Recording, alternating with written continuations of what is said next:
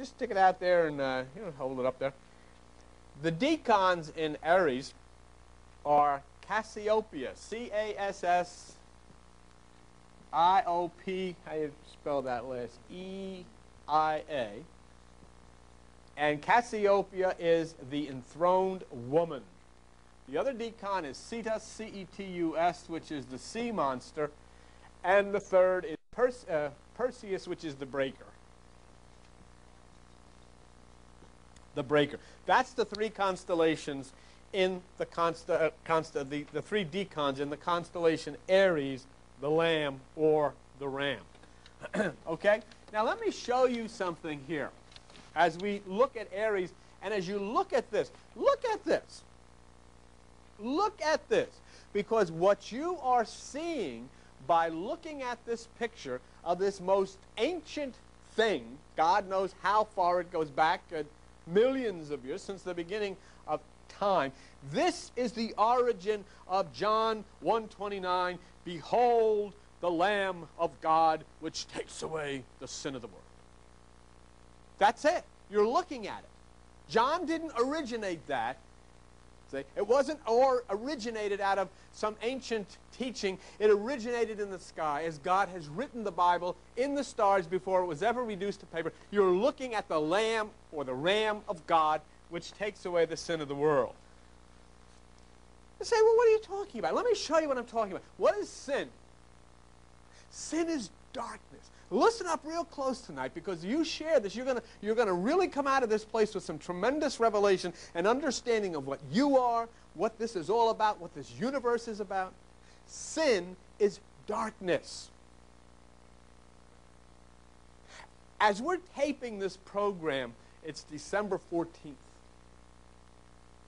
And if you want to say sin is encroaching all over the place, right now the darkness overcomes the light at 4:30.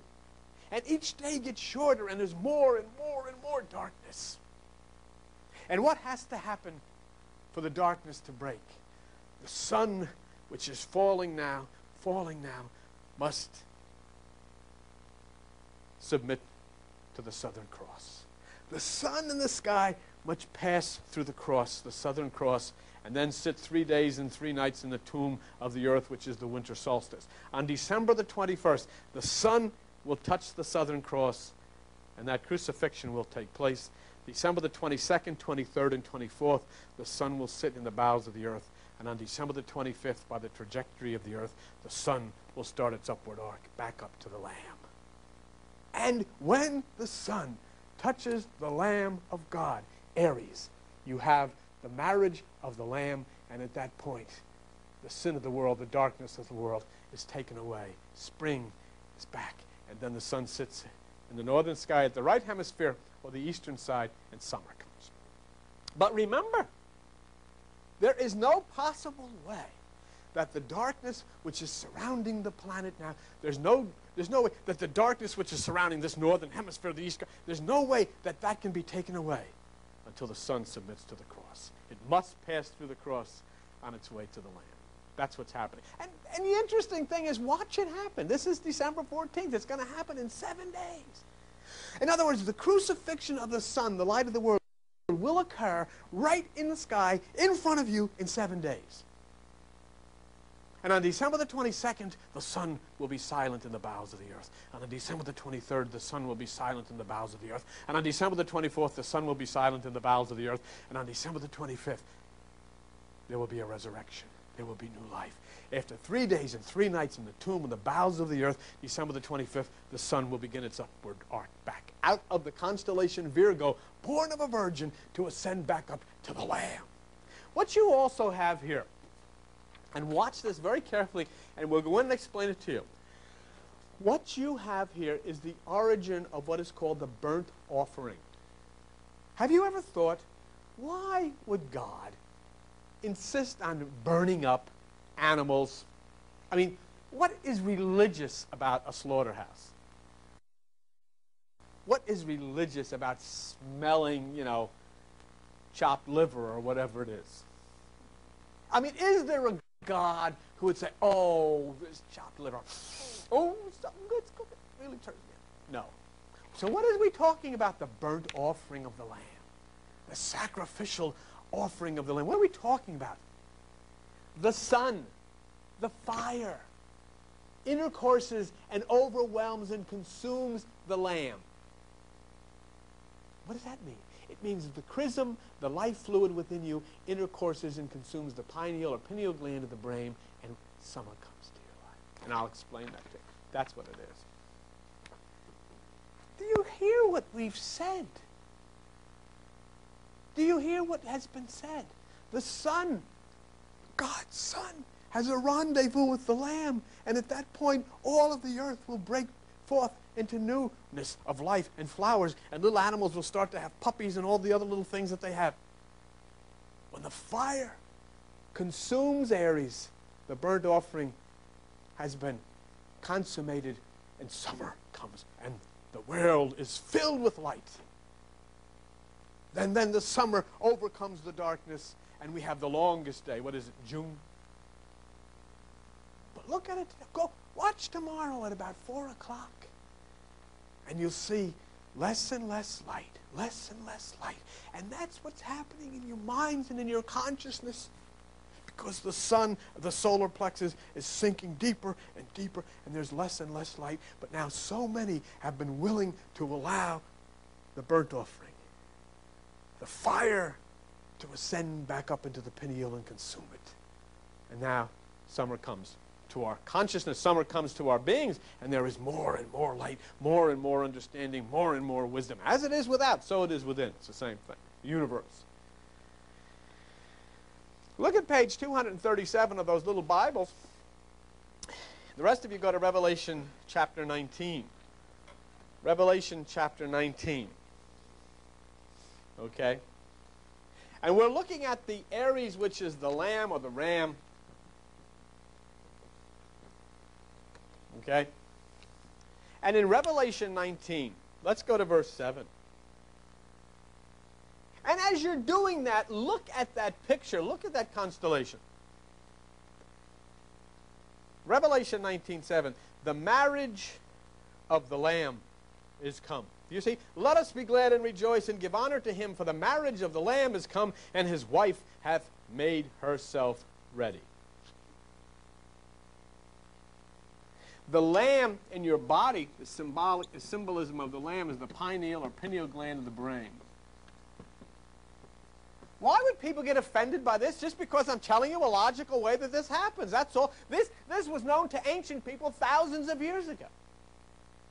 And it was lost through the dark ages of Europe when it was, my God, if you had said anything like this, they wouldn't even waste their time. Off with his head. That was it. You can't think, you can't speak, you can't talk. I was studying today where one guy who was a professor in a university in Bologna, Italy, came out with this magnificent statement, if you want to call it that, that there was people living on the other side of the globe. They threw him out of the university, investigated him, and burned him at the stake. Who? The church. Religion. They couldn't deal with that. And so who then would dare say anything scientific? Who then would dare say anything intellectual? Who then would dare say anything? And so finally, when the Dark Ages started to unravel and people started groping around, all they had to grope was the Bible. And all they knew was that Adam was created 4,000 years ago when the earth was made. And ignorance prevailed. And I'll tell you something, to this very day, there are people who believe that the earth was created 6,000 years ago. And I'll tell you, you get into a big argument if you try to tell them no, because they're literalists. Revelation 19:7, the marriage of the Lamb. The Lamb being the pineal gland of the brain. The Son, then, which intercourses with the Lamb, is the Christ Spirit. I'll tell you how it works. That which comes down from the colostrum of the brain is the gift of life. It is the fluid, it is the oil, which is used, obviously, in the sexual intercourse, which is called chrism. Chrism. In Greek, it means Christ. chrism comes down from the brain. Your entire body is flowing with this chrism, with this oil of life. And there is a part of that chrism that you must, by, how do I phrase this? Being a little respectful and, what's the word I'm using? A little bit of abstinence from your sexual activities, allow that which is the chrism to be safe in the lamp. See? And when then you start to go into your meditation, the chrism, the Son of God, the Christ, begins to work its way back up.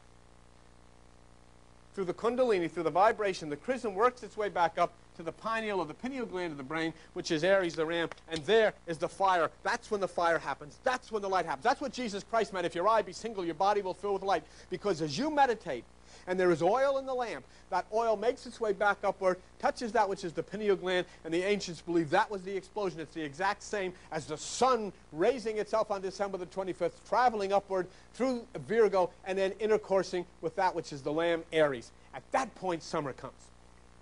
But what happens if you are spilling it out or in whatever way of sexual promiscuity, or you're not even giving yourself a chance to catch your breath? What happens? There's no oil in the lamp. And what's it say? It says that Jesus told the story of the 5 wise virgins. There was 5 wise virgins, and they had oil in their lamp.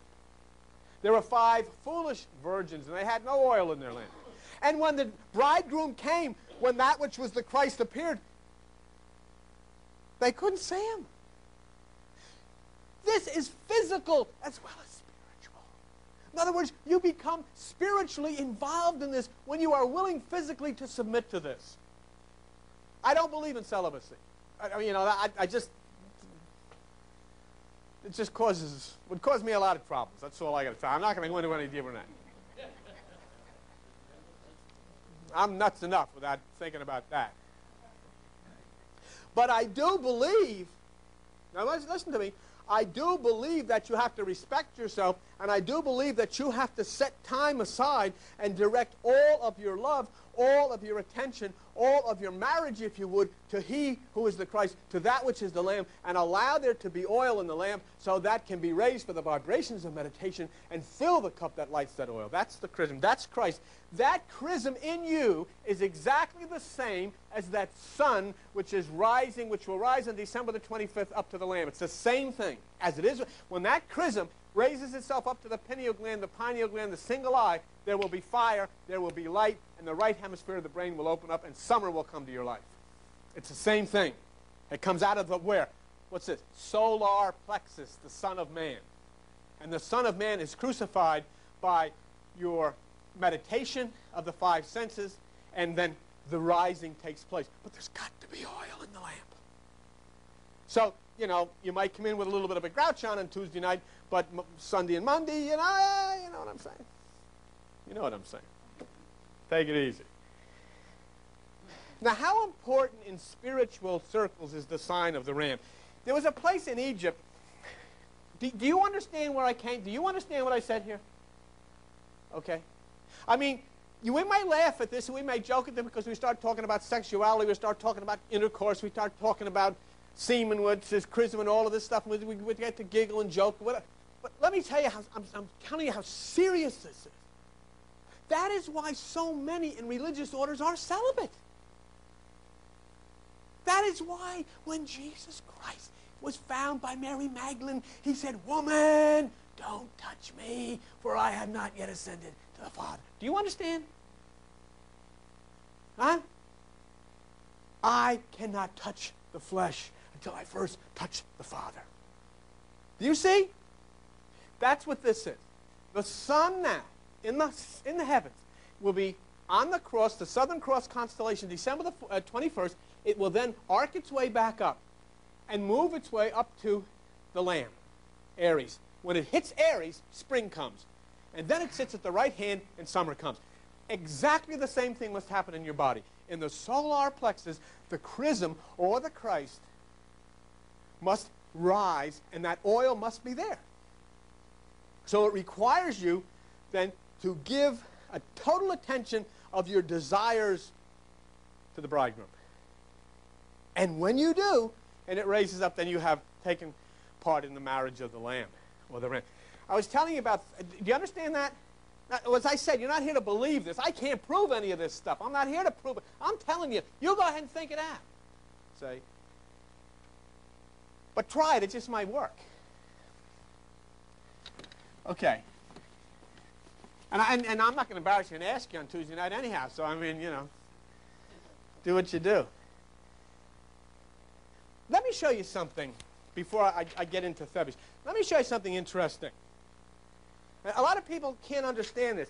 In biblical astrology, in the zodiac biblically, through the ancient scriptures, you start at Virgo. In what you would call contemporary zodiac, or I'm going to call it astronomical science, and I wouldn't have people climbing all over. If you were to start with astronomical science in the contemporary way, you'll start at Aries. And Aquarius would be the 11th sign instead of the 7th. But in the biblical astronomical science, you start at Virgo. Now, if you look at this, do you see this? This is interesting, and I want to show you something. This is why. Take a look at Q20. Do you see Q20? Q20. What do you see there at Q20? Virgo, the Virgin. All right? Fine. Now, if you will start, and that will be 12 o'clock, you'll start moving your clock to the right. See Libra? And then you go to Scorpio. You come down to Sagittarius. You see that? You go through Aquarius. You come over there through Aries and Taurus. And then you come up to what? Leo. Do you see Leo? You see the lion there? Leo is right next to Virgo. Virgo being 12 o'clock, Leo 11 o'clock. This is the biblical way they did it. Why? Why is that? See, understand something. Virgo in contemporary Christianity symbolizes the Virgin Mary, the Virgin. Leo symbolizes the Lion of Judah, Christ. So what it happens here, and why there's a difference, is you're going from the virgin mind, virgin consciousness, take no thought, to the fulfillment of the Lion, Christ consciousness. Do you see that? And what that is, incidentally, is the riddle of the Sphinx. That's the riddle of the Sphinx. The face of the woman, the body of a lion. The woman to the lion, the spirit consciousness to Christ consciousness. Do you get it? Okay. Do you get it out there?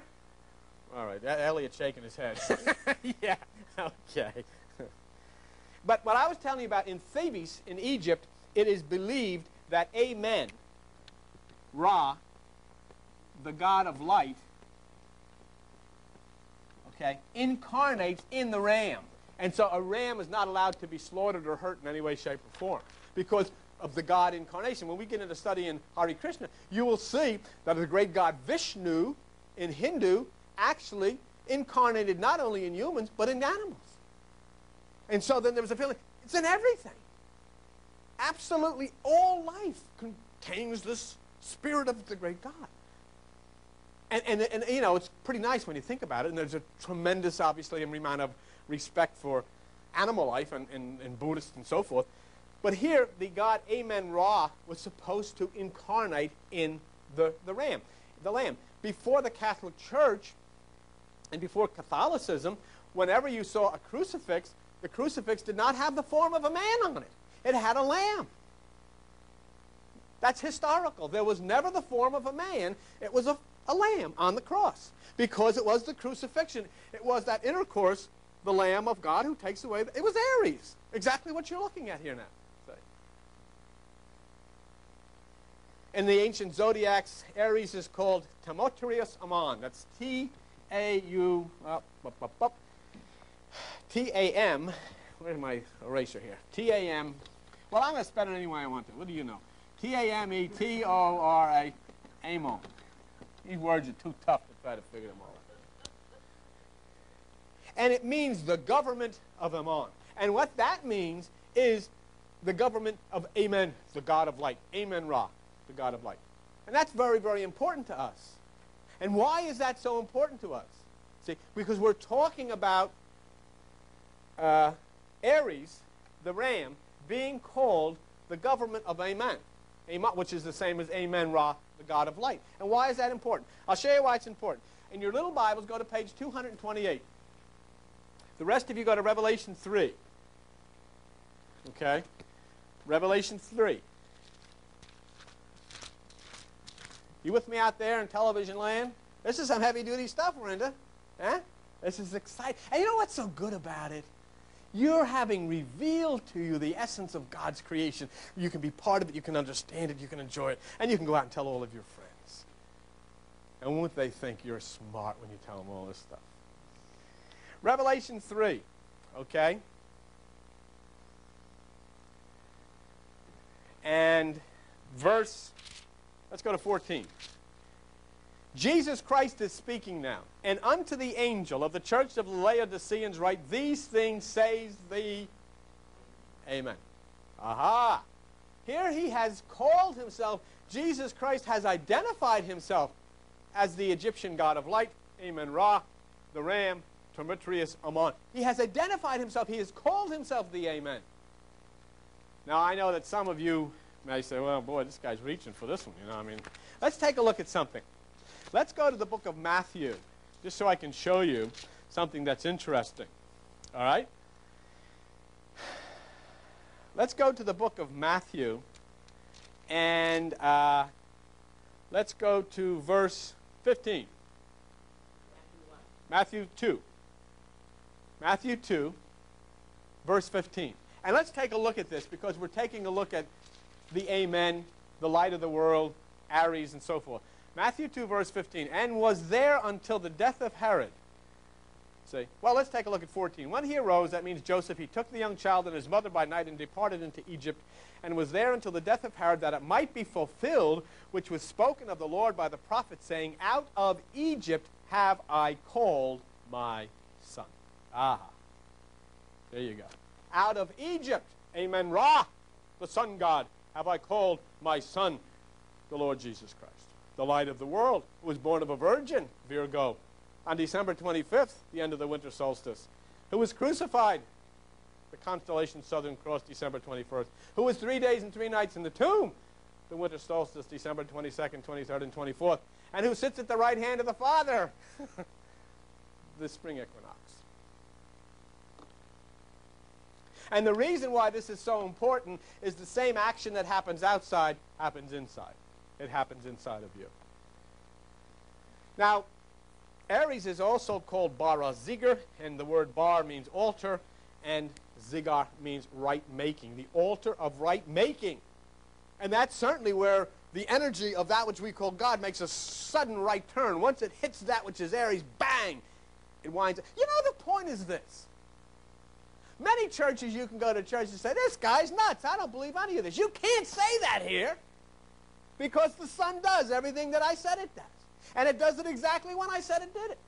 And you can sit those people that are sitting in here, and there's nothing you can do about it. You can't get any books. You can't get anything to prove me wrong, because all you got to do is go outside, and on December the 21st, the sun is in the Southern Cross. The 22nd, 23rd, and 24th is the winter solstice. The 25th, it starts his upward track. It'll go out of Virgo, and then in spring at around the 14th of April, it'll go right through that which is the constellation Aries. It'll happen. And then in the northern hemisphere, it'll sit at the right hand of power, and summertime will come. And the exact same thing goes on inside of your body. And if that chrism, if there's oil in the lamp, and if you direct your energies by meditation, by crucifying the five senses, that oil will rise and rise and rise and head upwards to that pineal gland, and that same chrism, that same sun will intercourse with the Lamb of God. There will be an explosion of fire and light, and the right hemisphere of your brain will open up, and summer will come to your life. And that's what this whole thing is about. What's wrong with that? You're all looking at me. There's nothing wrong with that. That's great. The chief star, if you look in the forehead of Aries, the chief star in the forehead is called El Nath, which means wounded. Wounded. So we understand then the origin of the sacrificed lamb. It comes from astrology. It comes from, if you look over to the right side by the head, there's a star called El Sharaton. Enoch, which means the wounded lamb or the ram. So you cannot take this away. You cannot take astronomical science, if you want me to be polite, away from the Passover. It's the whole thing. That's exactly what it is. You can't, there's no way that you can take it away. Passover, let me show you something, my friends. And you can look this up, and it's even in your Bible. Passover was ordained to be celebrated on the 14th of the Jewish month of Nisan, which is April, when the sun entered the constellation Aries. That's exactly when it had to happen. Why? Why? I mean, you found out so far that astrologers proclaim Jesus as the king. What would we have done? Who would have done it? If the Magi, you know what the word Magi means? It's the root of Magi is magician. They were astrologers. They were sent by Zoroaster. They read the stars out of the constellation Virgo. Coma, there will be a bright star. They knew what they were doing, and they followed it. They didn't go around following, hey, over here, Charlie. I think it's over there. No, it's over there. They read them. They knew what it meant. See? And here is the whole Passover is based on the fact that the sun would enter the constellation Aries. A sacrifice, that burnt offering would take place. What's it? A burnt offering would take place. The ram would be consumed by the fire of the sun. Don't you understand? A burnt offering, the fire would consume, when the fire consumes the ram. Listen to me. Listen very carefully. When the fire, the sun, consumes the ram, the constellation Aries, at that point, spring will come. What's that mean? When the fire in here, the chrism, rises and in other words, when the fire is not directed to, Miss Dolly, but is directed to the Lord. Come on. Okay? I know, but that's the way it is. You just got to take the gloves off and talk like adults. When the fire is not spilled outward, but is raised upward, that fire will consume the ram, the lamb, the pineal gland of the brain, and spring will come to your life. And then it will open the right side, and summer will come, and all that has been dormant in your life will burst forth in new life. Flower come. That's what this is all about. That's what it's all about. And Passover was ordained and kept for 7 days, beginning the 14th day of Nisan.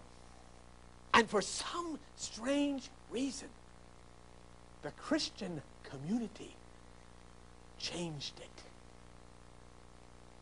Jews didn't change it. Buddhists didn't touch it. Hare Krishna certainly didn't change it. This was ordained out of the celestial universe of God, who said, it shall happen when the fire consumes the ram. It shall happen when the sun intercourses with Aries. It'll be the Passover. Because when your fire raises itself to the pineal, and intercourses with that, the angel of death will pass over you. You will come to life. And Christians changed it to Easter. Chickens, ducks, jelly beans, little yellow marshmallow chickens. They are good.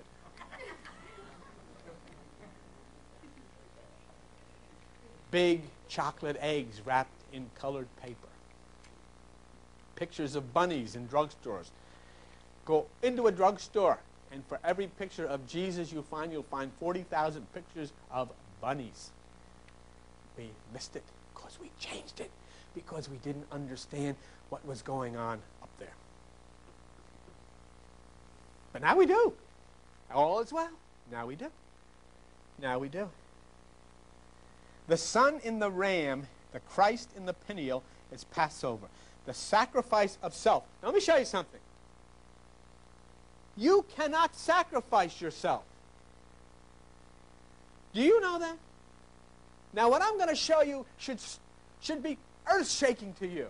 What I'm going to show you should be so exciting to you that you should get excited. I didn't know what to say. But really, let's go. Watch this now. You cannot sacrifice yourself. How are you going to sacrifice yourself? What am I going to do? Do I slit my throat? Do I blow my brains out? What do I do? What did I do? What did I do? You cannot sacrifice yourself. There's no way. All right? Listen to me now. So another way has to be made. Because, let me tell you something. You can go and say, I am going to sacrifice myself and be one with God. And that's fine for about 6 minutes. Until something happens the next day. What were we talking about? Little Dolly walks by, you know, and that's the end of that sacrifice. That's the end of that game. Or whatever happens in your life, whatever you become a part of, you can't do it because the human mind will not allow you to do it. So another way has to be made, right? Let me show you something. Go to page 16 in your little Bible. Go to the Old Testament. I want to show you something. Page 16 in the little Bible. The rest of you go to Genesis. Genesis, and let's go to Genesis chapter 22. All right? Genesis chapter 22. And this is the whole answer. This is the whole secret of what you've studied all of your life. Genesis chapter 22. God did tempt Abraham. Okay?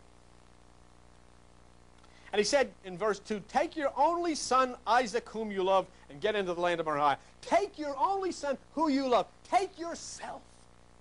See? Take that which is the offspring of your mind. Take that self of yours and bring it to a point of sacrifice. And look what it says. Abraham rose up early in the morning and saddled his ass. That means that when you find that first light, that first beacon of light which touches your consciousness, you rise up. That's rising up early in the morning. Saddling that ass means you're putting a halter on your own stubborn nature. It's the same ass that Jesus rode into Jerusalem in Matthew 21. Your stubborn nature. You got to first of all put a saddle on your stubbornness. You got to rise early. In other words, when that first glint of light starts to touch your consciousness, you got to say, I'm going. And you got to head out to that mountain, and you got to take your first son. That's your flesh. See? And he takes his flesh, and on verse 4, on the third day, Abraham lifted up, and he saw the place far off. It means there's going to be new life. There's going to be a resurrection. There's going to be a recreation. All things are going to happen new. And we'll go on with that. I don't really have a lot of time, but in verse 8, Abraham said, in verse 7, Isaac said, where's the lamb for the burnt offering? Do you remember what we were talking about? Where's the lamb for the burnt offering? And in verse 8, Abraham says, my son God will provide himself. So they went. They came to the place which God built. He bound Isaac. In verse 10, Abraham stretched forth his hand, took the knife to slay his son.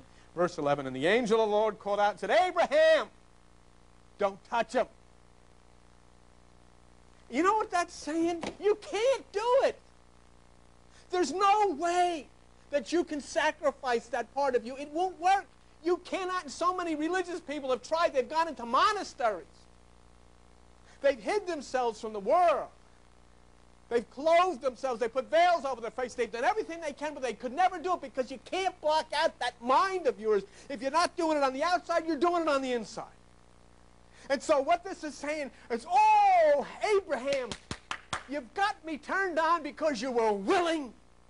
You're willing to try, but you can't. So put your knife down, boy.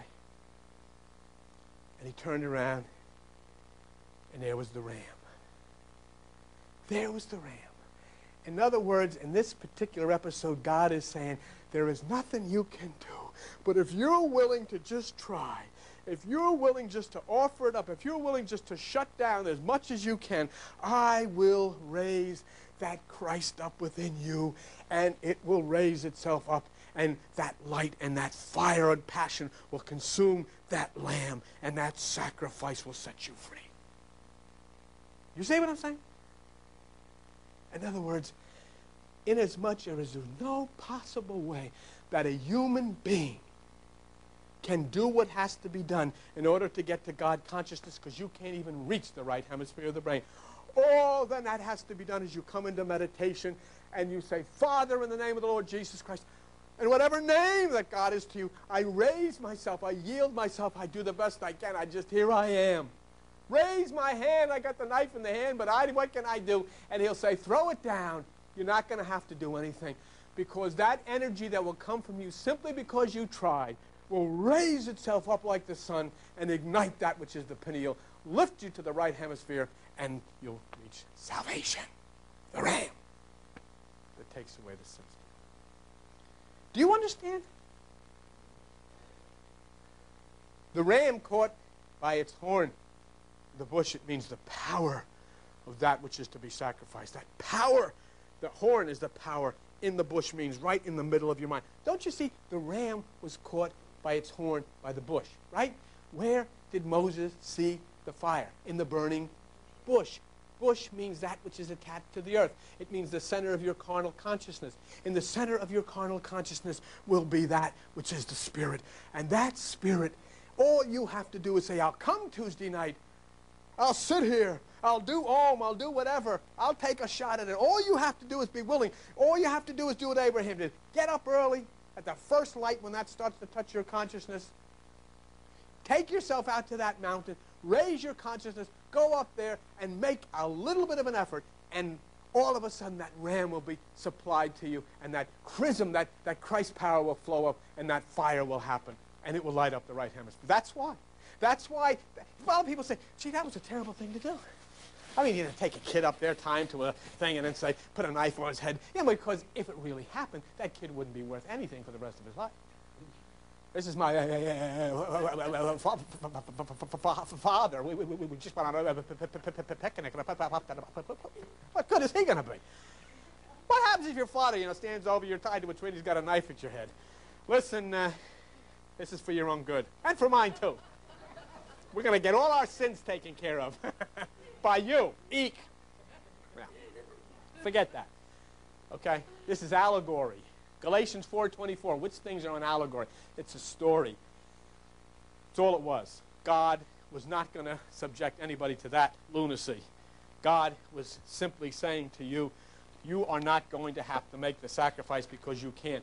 So don't put your head in a bucket. Don't join a monastery. Don't put black over your face. Don't do anything like that. Just simply turn your attention upward, and I will provide the lamb.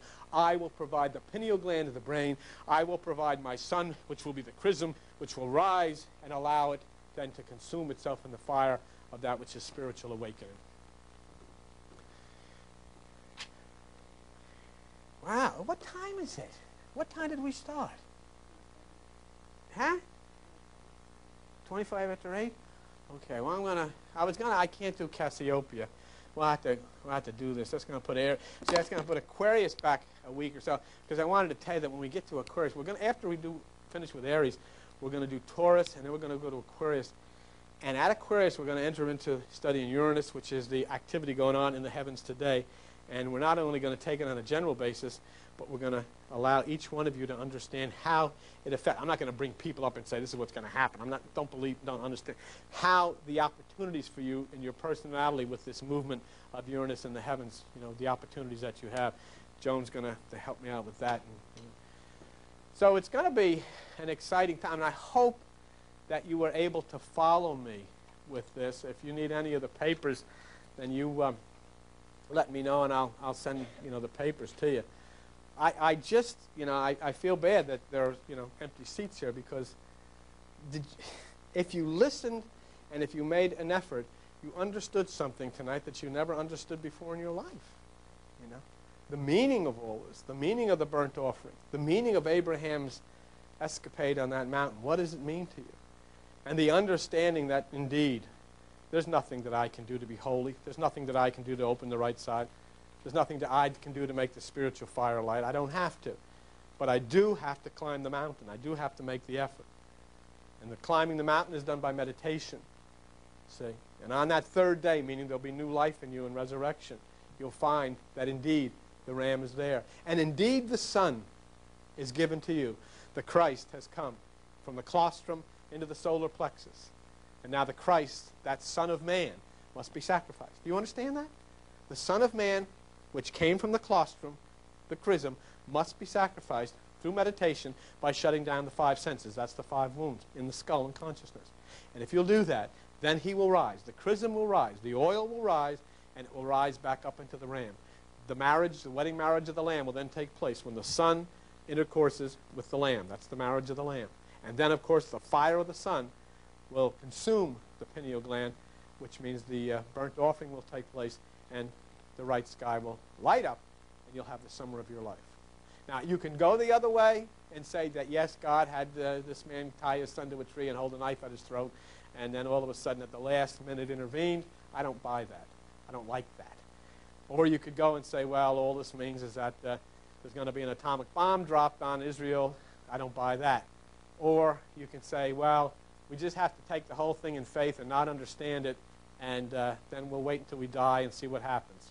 Forget it. I'm not interested in that. You can understand it now. You can be a part of it now.